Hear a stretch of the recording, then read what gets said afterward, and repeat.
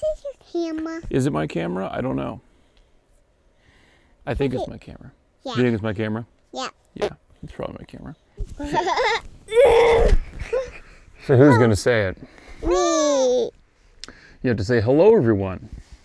Hello, everyone. Thanks for coming outside today. Yeah, there you go. All right, go play.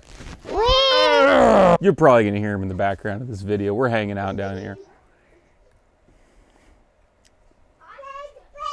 It is what it is. But at any rate, hello everyone. Thanks for coming outside with me today. Today I want to talk about probably the most underused thing, or at least thing I don't hear talk about much, and that is daisy chaining when it comes to saddle hunting, or really any rope that you will take into the woods. And heck, you can daisy chain extension cords, ratchet strap, extra tag-ins, whatever you got, in order to keep everything nice, neat, and tidy. So I just want to run through how to daisy chain and what applications that I use it for when I'm going in and out of the woods, when I'm saddle hunting, or even using my pull rope. So a lot of folks like to use dump pouches on the sides of their saddle, and I am wearing the tethered Phantom, and I'll show you my lineman's belt here in a second. And they'll put their tether in there, their lineman's belt, their back band, all sorts of different stuff in those dump pouches, but it adds a lot of extra bulk to the outside of your waist, and I quite frankly don't like that. I'd rather wear the weight across my shoulders on my pack. So let me talk about where I'm putting all these ropes here, and the first one is my tether. So I use the Outlaw 2 sling pack from 3V Gear, and here is my tether. I have a ropeman one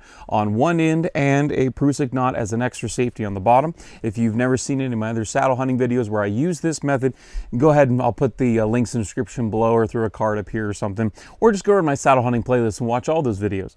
But the nice thing about the Outlaw pack is that it's got all these molly loops everywhere, and on the side here I can clip one in on one side, one in on the other, and I carry my tether in and out of the woods right here, and it's daisy chained, so it's nice and neat and compact. And I have over, let's actually take this off here and get a rough estimate. But the nice thing about it is that I can have this really long rope and it just pulls apart, right? There's no knots, there's no matched over things, not shoved down into a dump pouch. I have almost a 6.5 foot, almost 7 foot wingspan here. And so this is probably contiguously almost an 8 foot long from the end of the loop to the end of the knot, which is probably about 10 total feet of cord. Never officially measured it, but that is more than enough to handle every single tree that you will possibly ever need to get into. In order to daisy chain, I run my ropeman, which this is actually connecting to the bridge of my saddle, and this is an extra safety precaution. That is it necessary? Probably not. My brain just works better that way, and it actually works out really nice because then I can move one to either end, my prusik, which is the again the safety backup, if you will, against the stopper knot, and my ropeman, which activates my bridge. My tether goes up against the girth hitch here. And in order to daisy chain, you don't need this loop here on the other end, but it makes it a lot simpler. You can put your hand through and you're going to grab the main line, right? You're going to put your hand through and grab the main line and pull out on the back side. So now you have this, you know, 8 shape, and you're going to keep doing that. So now here's my new loop. Put my hand through, grab, and make the shape of an 8. Put my hand through, grab, make the shape of an 8. And I can make this bigger or smaller depending on how big my hands are, right? Pull through, grab, pull through, grab, pull through, grab. When I get down here to the end, I have to have some sort of attachment method. And on this last piece that I just pulled through, I'm going to clip it to itself.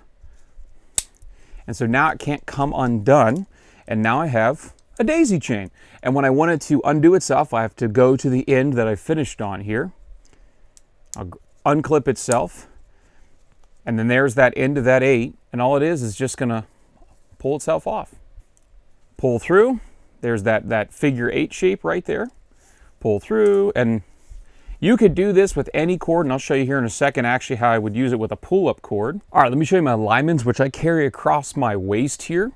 And this is where I think actually probably it benefits the most, is around in the lineman situation. So here I have it daisy chained around my waist. I don't have it shoved off in a dump pouch. I don't have anything wacky hanging off the side here. And again, this is just the same exact premise. This is also about a 8 foot lineman's belt, totally contiguous. In order to daisy chain, so I've had it, you know, I've worked it around the tree. I'm now up at hunting height. I'm tied in with my bridge here. I'm now ready to store this so it's not flopping around. With the tethered Phantom, you have this nice big loop here. There is no actual nice fixed loop on the end. I have a bowline knot here on the end of my loop. But if I go nice and slow, I just reach my hand through the lineman's loop. And I'm going to kind of go here, and then here's my 8, right? Right there's my figure 8 there. and I'm just gonna feed it over top of itself. Put my hand through the loop, grab the interior. When I get to the end, take the carabiner, and now I can clip it to the other lineman's loop on the other side.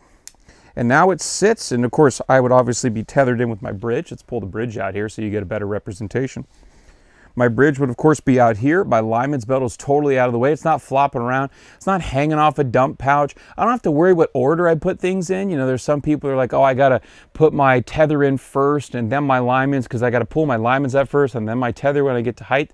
Everything's separate here. The tether is on my pack, which I of course would have, you know, wearing all the way up and down the tree. I only make one trip up and down the tree. Oh, and this is a very stiff cord. It's even easier with a softer cord. So this is a Blue Water static line from REI, and it's a very stiff cord. It daisy chains really nicely, but you could get even tighter loops and a little bit less stiff feel, much more malleable if you went with something like the Samson Predator, or if you had some other line from Tethered directly, or whatever saddle manufacturer you go with.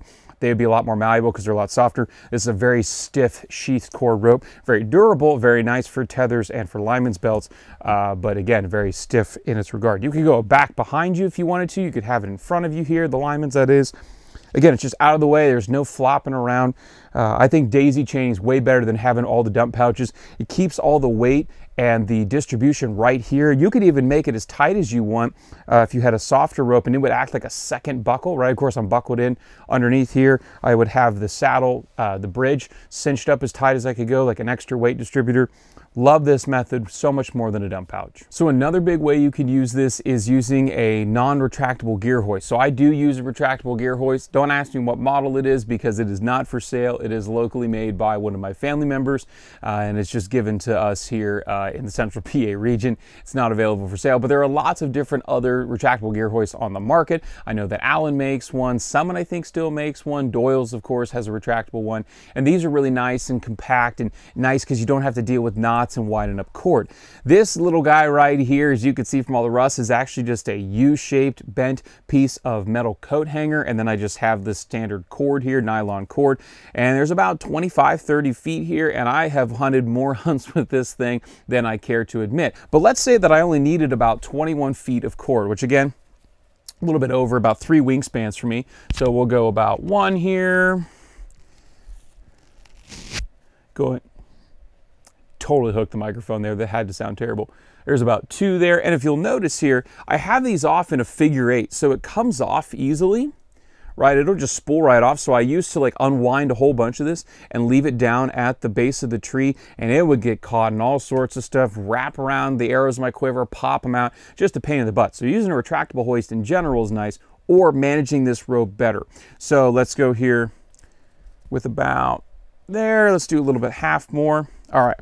We'll tie this off here at the end, pretending that we have an end to our rope here. So here's like the end to our rope here. And again, if you were going to carry this on something, you could have a loop tied in here in the end. So we'll tie a figure 8 here. And this would be the end of my rope, right? Just wherever I actually have it. And again, I can daisy chain this, right? So this is about, let's see here.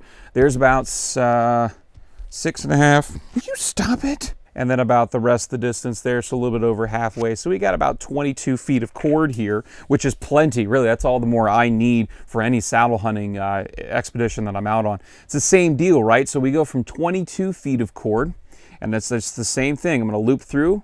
There's my 8, and I'm just going to keep looping this over itself. And let's see what end result we get here.